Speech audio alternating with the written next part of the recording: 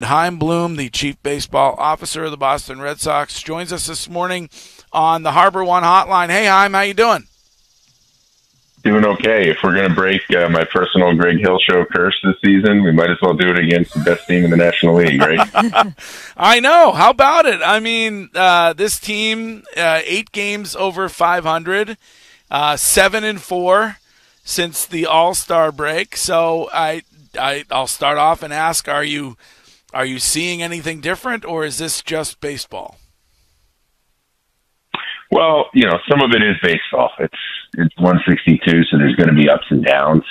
But look, a lot of this is happening because a lot of young players and players that we want to step up and be a part of this core. They're doing that. They're getting better over the course of the season. They're learning. They're growing.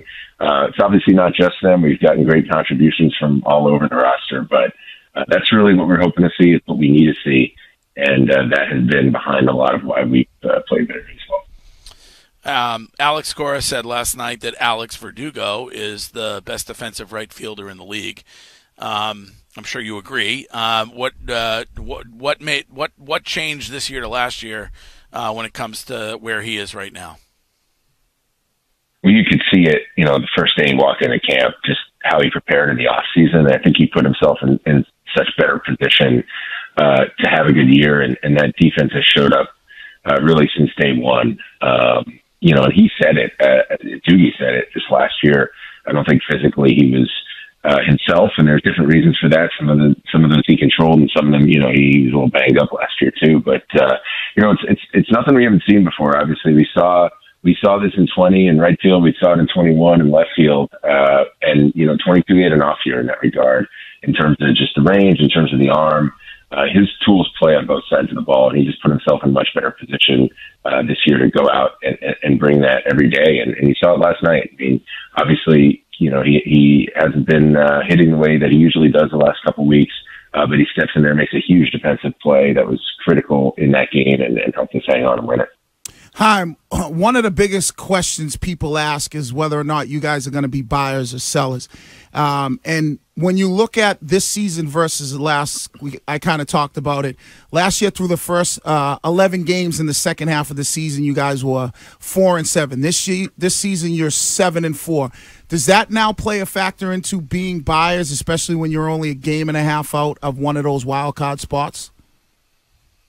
Well, it's obviously put us in better position. We just talked about this. I mean, there's going to be ups and downs, so you don't want to put too much weight on, what just happened. Obviously, all the games count.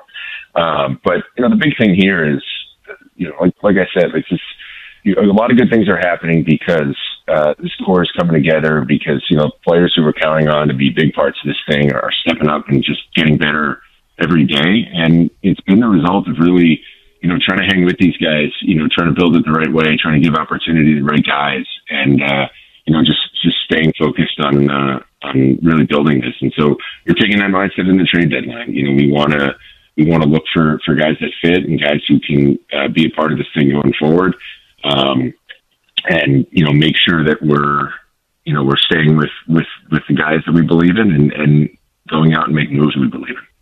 Hi, Alex addressed remarks he made back in the beginning of July about, wanting to play in October and how many games you win in October being really all that matters.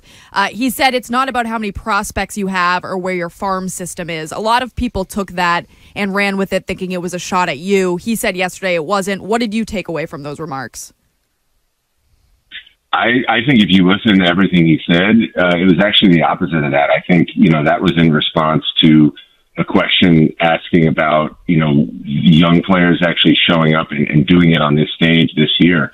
That's consistent with everything, we've been talking about here this morning. Obviously we've been talking about this for a long time, really since I got here about, there's obviously change over time in baseball, but in order to win and actually get to October and then win in October, you need to do that, with a core of players, that comes together, and that's championship caliber. We've been talking about that for a while. We're not there yet. Obviously, you just look at that scoreboard, you can tell we're not there yet. But the arrow's pointing in the right direction because it isn't just something you have to close your eyes and dream on now. You're seeing it more and more. You're seeing it on the field at Fenway. You're seeing it happen in the big leagues. And that's been the result of, trying, to build this thing step by step. And now it's showing up. Obviously, we still got work to do, right? We're not even in a playoff position yet. But the good things have happened because these guys are now doing it in the big leagues. That potential is turning into reality.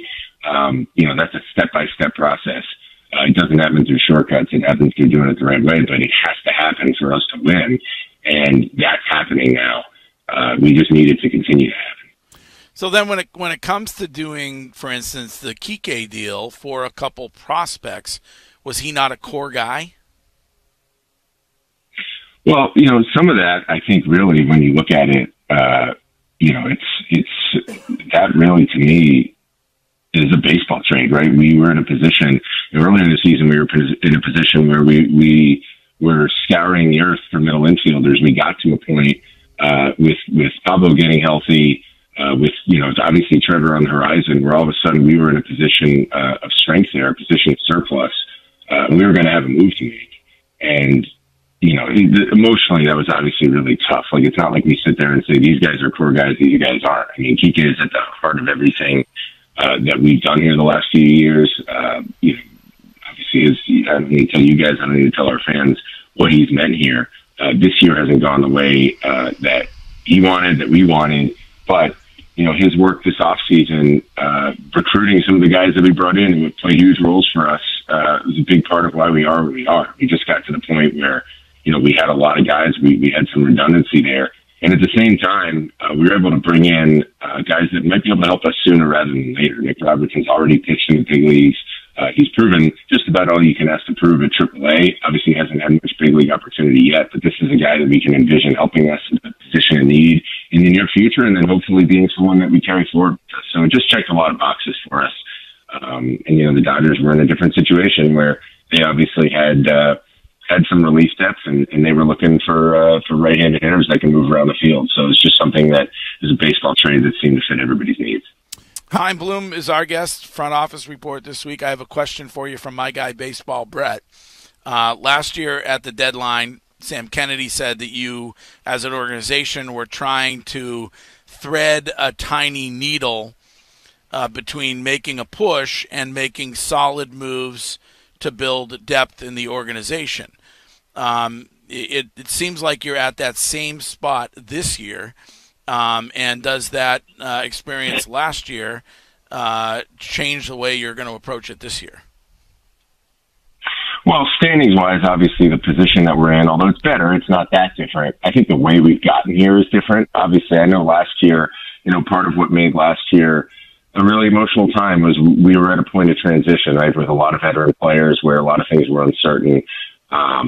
We were working on building that core, but it was not as visible on the field as it is this year. So, we've gotten where we've gotten this year in large part because we have tried to do the right things. We've just tried to focus on getting better every day, making the moves that make sense, which sometimes are moves that grab headlines and sometimes they're not, but we're focused mostly on making moves that make sense and, not trying to take shortcuts to that, not trying to deviate, not trying to off-road, from our plan.